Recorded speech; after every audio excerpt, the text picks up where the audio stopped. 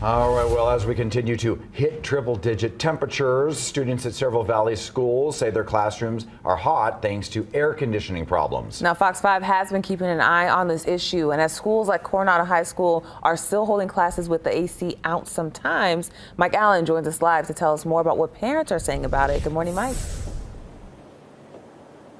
Hey, good morning. So in the drop-off rush that just happened before classes started just a few minutes ago at 7 o'clock here at Coronado High School, I was able to talk with some students and some parents as well. Some parents actually mentioned it was the first time they heard about it. Some of them said that their kids have been talking about it all school year, which is about a month old now. So some of my takeaways from what students told me, they said that usually this problem is worse coming out of weekends. So yesterday, for example, they said several classrooms. Actually, when they say this happens, it affects all classrooms. But they said certain ones in particular were pretty noticeable yesterday. They say portable classrooms and upstairs classrooms are the ones that are affected most. And to that end, long weekends, like for example, Labor Day weekend, that was especially brutal, students tell me. And they say that's because the heat, or I should say the AC, is turned off over the weekend. So after a long weekend, it can be pretty tough, students say, to kind of get back into things. And certainly on Monday, they noticed that as well.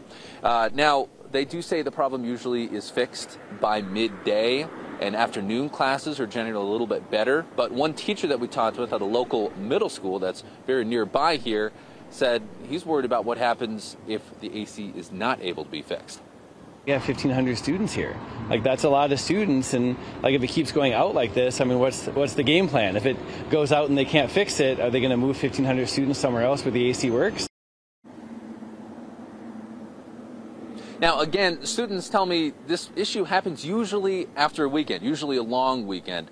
Again, Labor Day, they say, was especially difficult. And the parents have also said they've been, at least half of them I talked to as they were dropping their kids off, said that they have been aware of this situation. Some of them, they said they were hearing about it for the first time.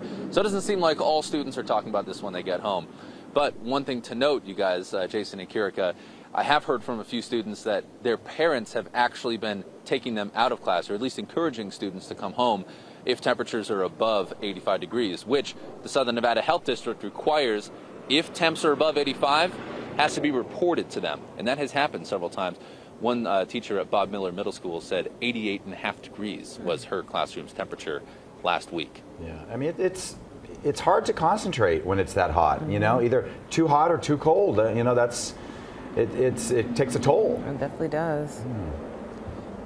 Yeah, and Jason, actually, that is something that students told me. I asked them, the about a dozen students that I talked with, I asked all of them, so does this affect your concentration in class? All of them said yes, it definitely does.